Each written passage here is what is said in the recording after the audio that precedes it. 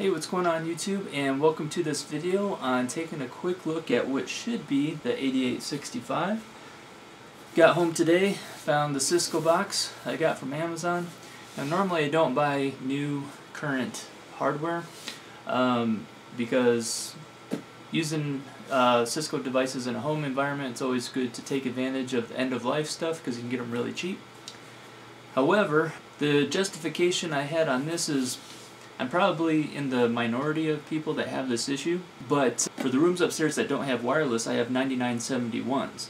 Now, those are decent phones, but some of you may be aware that they aren't necessarily known for having great wireless antennas. Now, for me, I have a number of these 7985 conference phones that are wired and placed throughout, and these are skinny only. But what they're used for is to set up for auto answer. So instead of like if we're in different rooms and need to talk to each other, we can just have like a video intercom system. So for example, I have one here by my desk. So if I hit the speed dial button, you can see that it answers, and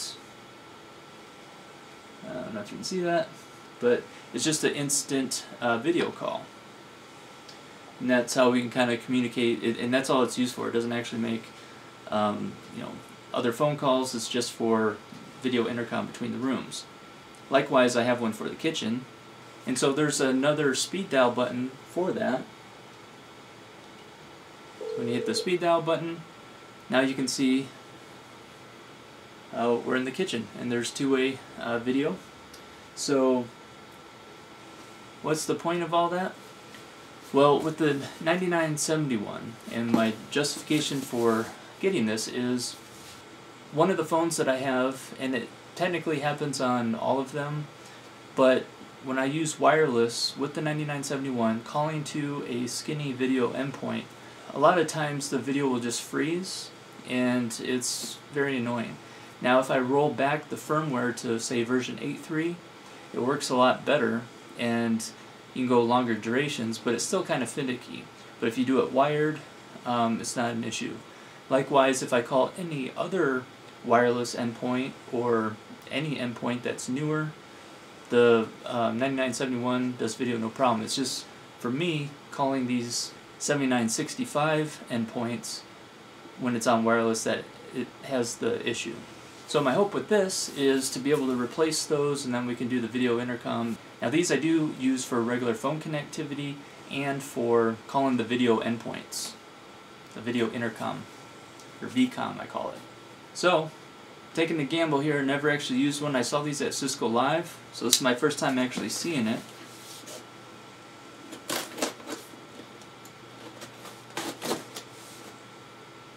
So let's see what we have here.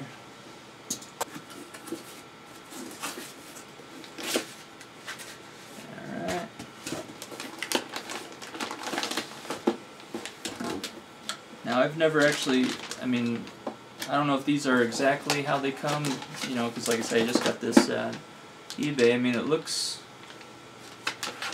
It looked new. It's hard to tell if the box was open and then shipped or whatever, but supposedly these are brand new. So we got an Ethernet cable, regular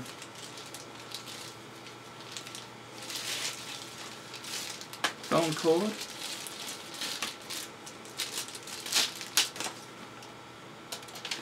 you got the little back,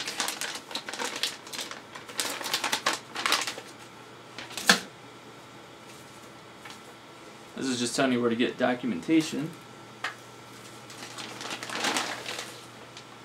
Now here is the phone itself. Now it does, I don't know, it looks like I am peeling, oops, interesting, looks like these are magnets. I don't know if you guys knew that, I didn't. But yeah, I guess the screen, interesting. So just kind of, I don't know if they have changeable face plates, but, so that just kind of snaps on like that. Has a little slot. put it in like that.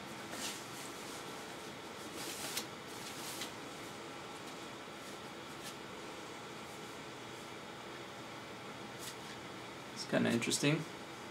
Now, I don't know if it ever bugs you, but notice how there's one side that's clearly longer than the other. Sometimes people will plug this end on the back of the phone and have this end on this side of that headset. And nothing wrong with that, but it just kind of bugs me sometimes. I guess you can say it's a little pet peeve. Looks like a side USB, a USB on the back, network cables, and take this off the camera. So what I was thinking, I just made a space for it here just to initially plug it in, get it auto provisioned, and then I'll set it up for wireless and everything to replace my other one and give an update if this fixes the issue or not. Alright, so first I'm just going to plug this into the network port.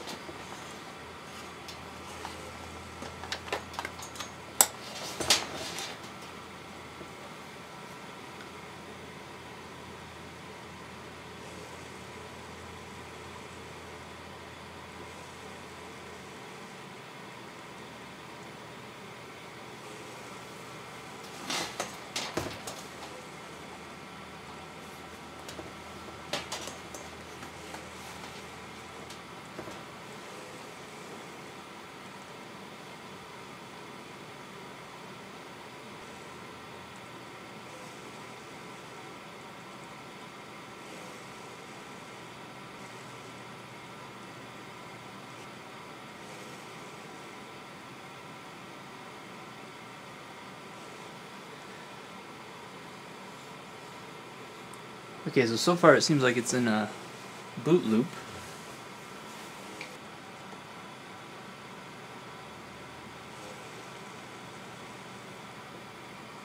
You can see on here it has an IP address.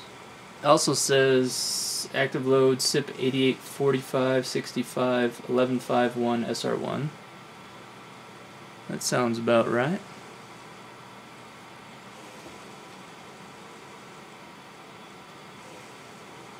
Okay, well, now it's registered. It auto-registered with 3014.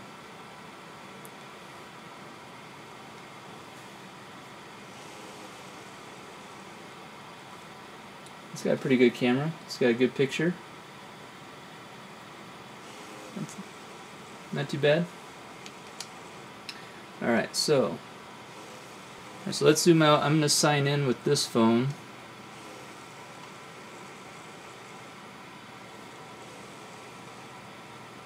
Let's call our hunt group.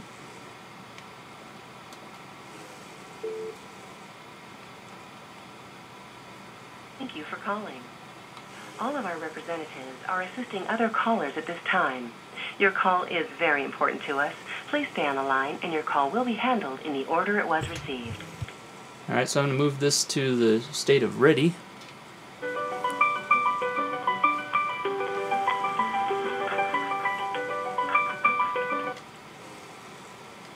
And now we have our call.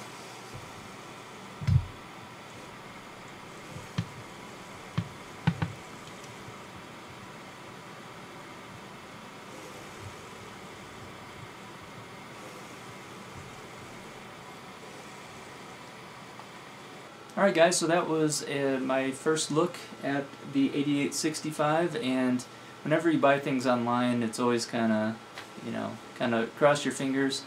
It made me a little nervous when it went through a few boot cycles. It was probably upgrading firmware. Depending on the model, that they have a different procedure. I haven't really looked into this one, but from what I can tell, obviously it's up, it registered, auto-registered. I'm able to make calls on it. So now I'm going to go through, configure it, set up for wireless, and swap out the phone, and make test calls, see how well it works on wireless, and if it fixes the issue. And I do like the widescreen too. That's pretty cool. Betsy DeVos, that was a very interesting moment yesterday in the Senate when both Senator Collins and Senator Murkowski, two kind of moderate Republicans, came out against her. But it was also interesting. Alright, so far so good. I mean, this call's been up almost 4 minutes, and we only use these for maybe 30 to 60 seconds, and we would have different issues. So right off the bat, mission accomplished. That's what I got this for. So she can do the VCOM basement and have video and audio. I've just got a serious plan right now, but for testing, because wife and kid are in bed. But yeah, so this is like 5 minutes, rock solid on wireless. So yeah, it's definitely worth the investment.